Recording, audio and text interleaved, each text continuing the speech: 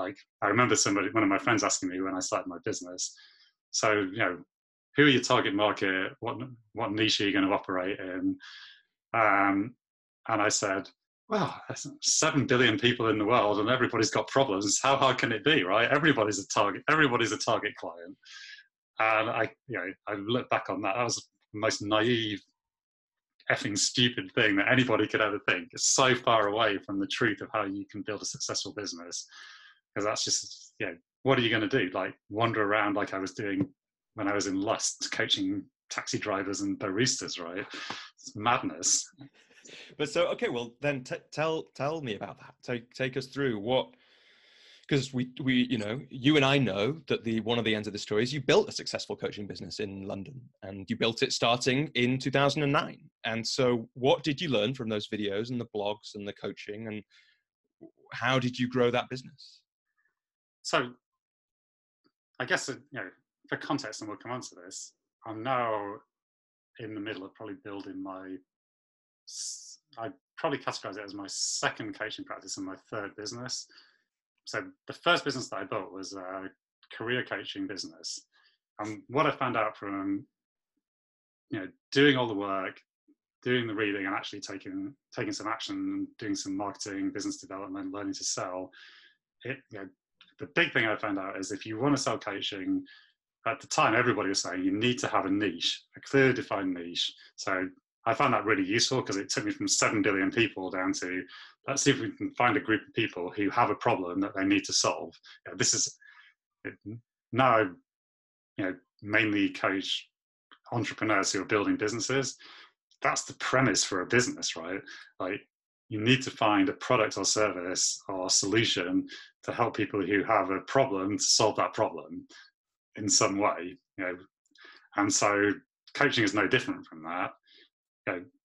So I identified this group of people who were probably very similar to me, in their late 20s to mid 30s, who had gone into the professional world and become a banker or a lawyer or an accountant, doing something which, from my perspective, having got out of it, is very dull and tedious and doesn't necessarily play to their strengths. Some people go and be a lawyer and they love it, and that's great. But there are a lot of people, and anybody who's been out in the world will meet people who've done those jobs and been really unhappy in them. So you've got this group of people who are unhappy and not doing something that really, fits with their values, plays to their great attributes, and allows them to do something that feels impactful. So they got a problem, right? Because as I know from my story that we've talked about, it can make you really unhappy, unfulfilled.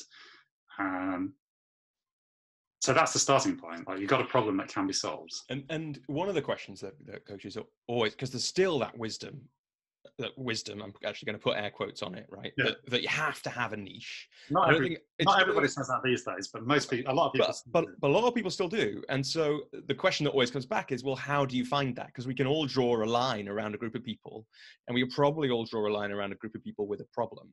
But there are a million, well, if we've got 7 and nearly 8 billion people now, there's probably, I don't know, infinite ways of drawing circles around people with problems. So how did you, it sounds like part of it was the experience you had, part of it was the opportunity you saw because of the recession, and just because, like you say, especially if you're in a city like London, you meet a bunch of people, if you socialize, who do those jobs who it doesn't fire their souls, and most jobs have that. But what did you do? I don't want to interrupt. What I would say is, I think I did what a lot of people who set up successful coaching practices do to find their niche, which is look at what am I most credible and relatable for in terms of how my niche will see me. So generally speaking, people setting up their first coaching niche will very often gravitate to something that they themselves have successfly done. Essentially a bit like you coaching themselves of what, in this case, 2 years ago or 3 years ago. Exactly. Because if you're saying to somebody, you're a professional, you're stuck in this miserable rut and you can't get out. I was you 3 years ago, and now look at me, I've got my own business and I'm doing stuff that I love. And what helped me to get there is coaching. That puts you in that position where people would think, well, this guy must have some idea what he's talking about because he's actually done what I want to do. So I think that, that helped me to land on this as this is a viable niche. I had experience in professional services, so a lot of my first clients that I got as a career coach came from professional services because I also had some connection network there. So that's obvious as well. And how did you find those people? How did we get to those? Once you've got the niche, where do the people come from? So, obviously, like I said, I had quite a big network within professional services because I worked in that field for 10 years. So I went around and told everybody I knew in professional services, this is what I'm doing now. A bunch of coffees around different parts of the city, emails, or what kind of things? Coffees with people in London. I still had connections in California. Turns out you can do coaching on the telephone and by Skype, which is useful. So I ended up getting a lot of clients in the States as well. Just saying to people, look, I kind of realized after a few months of doing this that I wanted to become,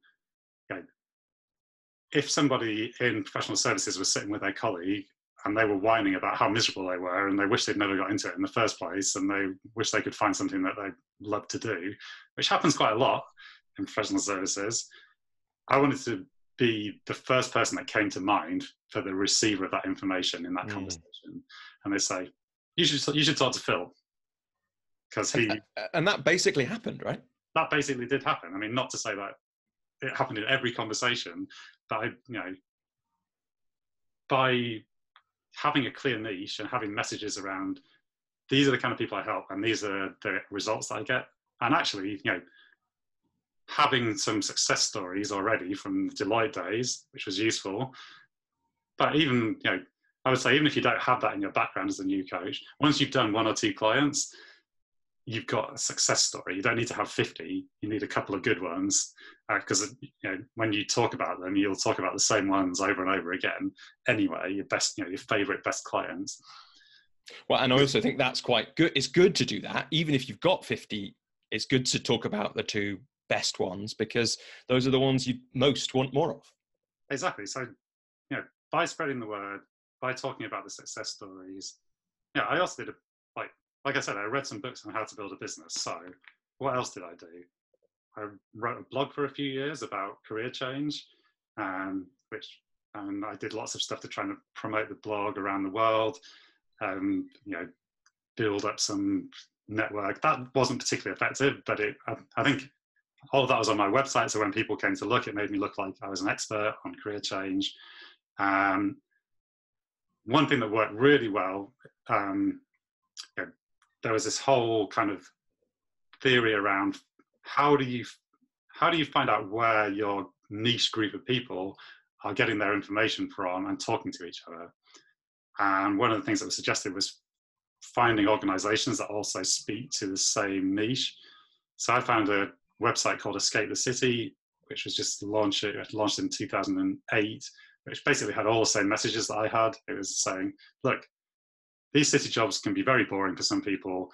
And they were a job board. We have a bunch more really interesting jobs that we'll post and, come to us. They also started running events to help people get out of the city and, live a better, more interesting life.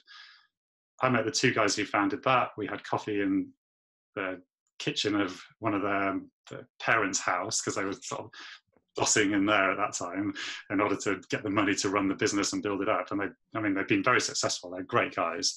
And we sat and ate bananas and drank coffee. And I kind of said, look, you've got a bunch of people who want to get out. I know how to do it. What if I run a coaching service on behalf of you for your readership base and you promote me to them?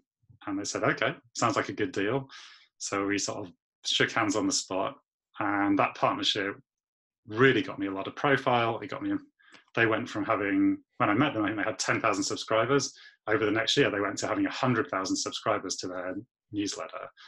And they put me in front of all of those people pretty much every week. So suddenly I had a really nice pipeline of people coming to me from that partnership, right in my demographic, already with some credibility from that partnership because they like to Escape the City. They're just great guys and they've got a great ethos and they were kind of building a movement. And, with a very clear need, they were coming to me exactly because they wanted what I was selling. So yeah, I tried a bunch of other stuff for marketing as well. That was the one that really stuck for me and helped me out big time. And yeah, I wouldn't say I was throwing paint at the wall, but the blog didn't really work, but it built me some credibility. I did a lot of talks and speeches and training sessions. I'm not sure they really helped all that much. So I never got much business out of that. I literally tried doing like, open house coaching in coffee shops where anybody who wanted to do a career change could book a session with me. They didn't really work, but it was trying a bunch of different things, and it was moving into that disciplined, proactive space of building a business, of saying, right, this month, these are the 3 things I'm going to do in order to build a pipeline of clients. I'm going to write a blog. I'm going to do something for Escape the City, to communicate, like build that practice. And I'm going to do the coffee shop coaching, and then actually following through and doing it. But what happened is I started to get a pipeline. I did some training on how to sell and convert, and went from being completely hopeless to being like marginally hopeless to being okay to being quite good over time. That's an art form in itself.